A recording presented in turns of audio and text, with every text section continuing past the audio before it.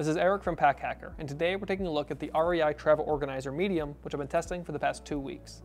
Let's dive in.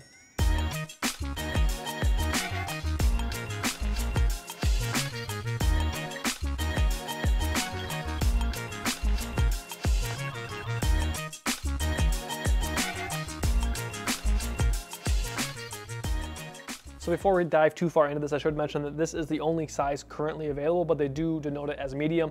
And I'm pretty sure there used to be an older version of this that had multiple sizes, so I think we'll see those eventually come to this newer version as well. But only time will tell. We have on this medium version recycled nylon. It is Blue Sign approved, so that's sustainable and better for the environment. I overall really like the look of this. It doesn't look super outdoorsy, which is kind of what I think of for REI Co-op stuff, but I think it looks very nice. It works well for the city or the trail in a pinch. More, I think, urban travel than, outdoorsy stuff, but it'll still work for either, I think, if you really need to.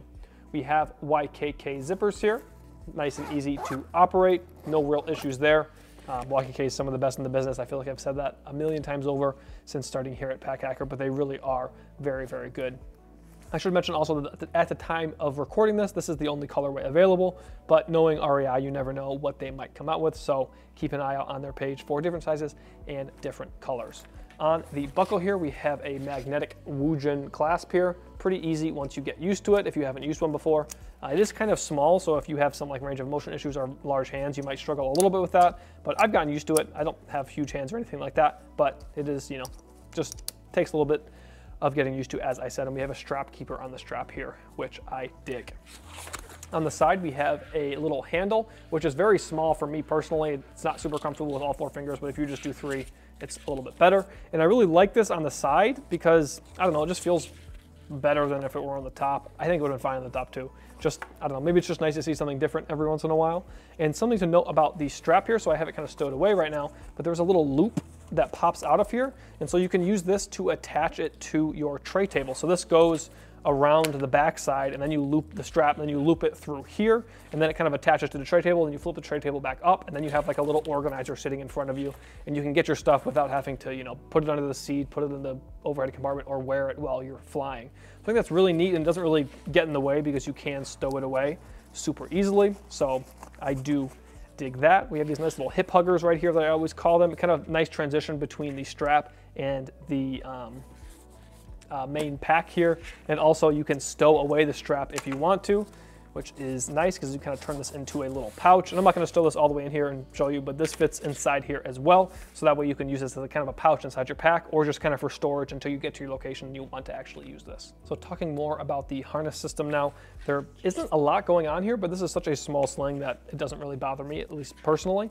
So we have a very thin strap here, no padding, no aeration. But again, because it isn't huge, like I have this about as packed out as I ever would pack it out, and this strap still didn't really bother me so much, even with the weight that I have in here. So if you're wearing a really thin shirt or a tank top, it might get a little bit rough, but even then, I don't think it's the end of the world. Comfortable enough for especially the size that it is. The back panel has a little bit of just inherent padding from the materials and stuff, but no real back panel to speak of. There's no aeration or anything like that. So if you are wearing this on a super warm day and it's really tight to your body, it might get a bit sweaty, but I don't think any more than you'd see another sling do so. So overall, pretty happy with the harness system here, or I guess you could say lack of harness system. You are kind of able to wear this as a crossbody, as a hip pack, really whatever you want to wear it as, but I found it most comfortable when wearing it diagonally as a crossbody. Just maybe it's a personal preference thing, but it's just a little bit more comfortable for me when I'm trying to be active and do things compared to on my hip, whereas I kind of just feel a little bit of weight down there. But again, it's nice that you can stow all of this away while you're in transit and kind of use it as a pouch, or just kind of stow it while you're not using it, and then when you get to your location, can use it as kind of your day bag while you're walking around the city or taking really short day hikes or something like that. You can also just grab it by the handle like that if you need to go from point A to point B and you have this stowed away. So overall, pretty happy with this, but it is very minimalistic, no padding or aeration to speak of. So as you can see, I'm currently wearing it crossbody on my front, and this is how I typically like to wear this thing because I have quick access to all of my gear. It's not super big, so I don't feel like it's really weighing me down. And it's just, I don't know, it's very comfortable this way, at least in my personal opinion.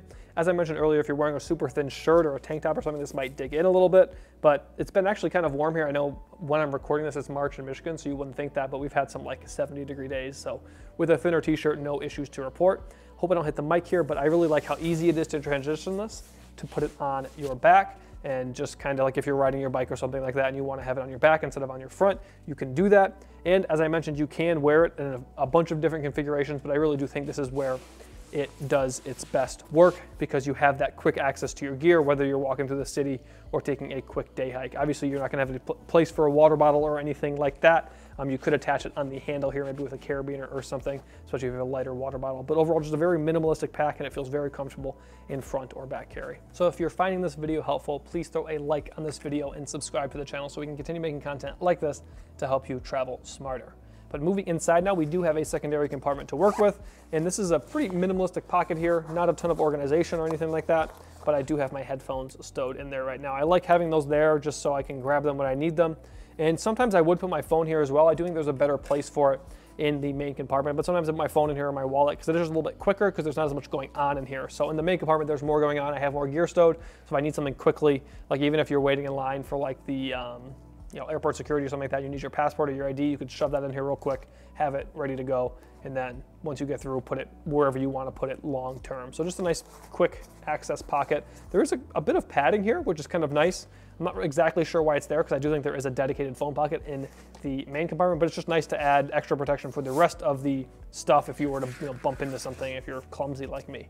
So overall, pretty happy with that secondary compartment. Moving on to the main compartment, as you can see, quite a bit of room to work with, and that zipper goes a long way down, so you have quite a bit of access here. There is a little gusset to stop it from going all the way, but you do have very good access here, especially for the size of the sling, I think. So I have this thing jam-packed right now. I'm kind of using it as like a tech pouch and a sling, or just all my daily carry stuff and then some tech stuff, so that way I don't have to carry a tech pouch and I can charge my stuff whenever I need to.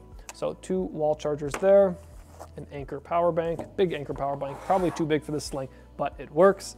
And then I have my 3 charging cables. So that's all my charging needs right there. And then this is the pocket I was talking about that I think is just designed for a phone, as you can see here. Just a nice flat pocket. It has a softer material here on this side. Kind of hard to see because it matches the liner material, but a nice soft material. So you can face it this way and you'll get that soft material, or if you face it the other way, you'll get all of that padding that I was talking about, so long as there isn't a bunch of stuff inside this front compartment that could damage your screen. So pretty good either way you put it, at least in my opinion.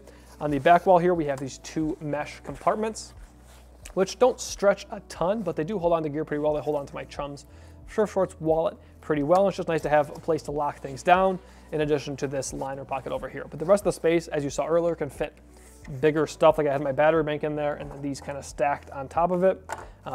Nice to be able to just put big stuff inside of here, especially for how small this sling is. Typically, when you have a smaller sling, you can't fit larger items in here. Like I could put my GoPro and I have like it kind of like almost looks like a gun, but it's like a tripod for my GoPro that I bring with it almost all the time. That was a weird way of explaining it, but that fits in here easily. I can also still fit my phone and my other gear as well. We do have a little short key clip on here, very short, kind of hard to even really show you it, but I actually like that it's so short. So I either want a key clip to be really long or really short. So if I want it to be really long, it's so I can open my door with my key without taking it off, and it can just live there like forever. Or if it's not gonna be really long, I want it to be really short so it doesn't get in my way. So I can put like a spare key on here, or just like, I don't know, like sometimes I'll have a key on here and then I have my keys inside my wallet as well. So it's like if I lose this or something happens to this, I have a spare key right here, but it's not really getting in my way. It's not really, just floating around too much. Or if you're going on a trip and you want to throw your key on there, you're not going to need it throughout the whole trip. It's just there, it's safe, it's attached, and then when you get home, you have it, you know exactly where it is.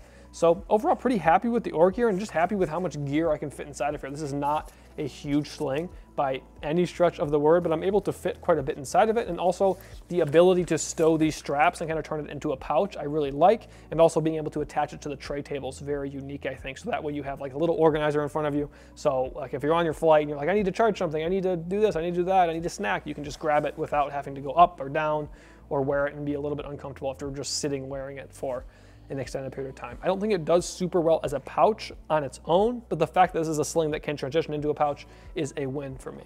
So there you have it, the medium version of the REI Co-op Travel Organizer. Thanks for keeping it here at Pack Hacker, your guide to smarter travel. We'll see you in the next one.